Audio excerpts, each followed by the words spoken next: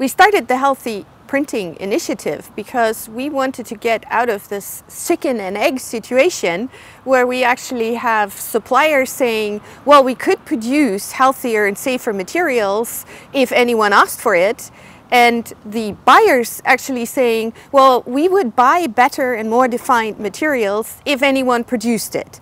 We knew it was possible on both sides and that there was interest, and so we wanted to put these two groups together. It is actually an invitation for the suppliers to do research and development, to together with the clients and customers develop the products that we need to move forward and increase the print volumes. So it is possible today, we just need to scale it up and we need more of it. So let's do it.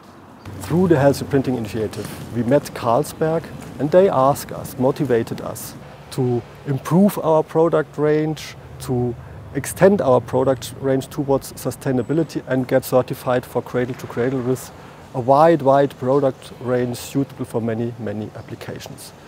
So therefore EPEA, Cradle to Cradle and the Healthy Printing Initiative drives us to go towards sustainability continuously, which is very well fitting to our tradition as a family-owned business since 250 years.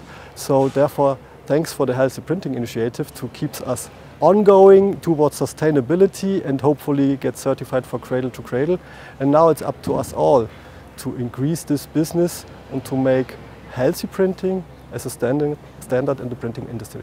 Wir beliefern seit vielen Jahren beliefern wir die großen Braukonzerne und haben uns auch auf die Volumen spezialisiert. Carlsberg ist als drittgrößter Braukonzern der Welt auf uns zugekommen, auf der Suche nach einem Cradle-to-Cradle-fähigen Etikett. Etiketten haben großes technischen Background. Sie müssen viele Anforderungen in der Brauerei, in der Abfüllung und hinterher vor allem, wenn die Flaschen zurückkommen, genügen. Die Farben müssen auf der Flasche, auf dem Etikett bleiben. Die Etiketten müssen schnell ablösen. Insofern konnten wir die ganze anwendungstechnischen Anforderungen mit einem Farbsystem abbilden, das wir bereits im System hatten und nur noch durch kleine Justierungen Cradle to Cradle fähig machen. In 2 Wochen werden wir Tiefdruckfarben Cradle to Cradle fähig haben. Wir werden dann somit von dem Offset auch in den Tiefdruck wechseln können. Und das ist das große Ziel, wirklich komplett Cradle-to-Cradle fähige Etikettenproduktion. Deshalb sind wir sehr froh, dass wir durch die Healthy Printing Initiative unser Spektrum erweitern.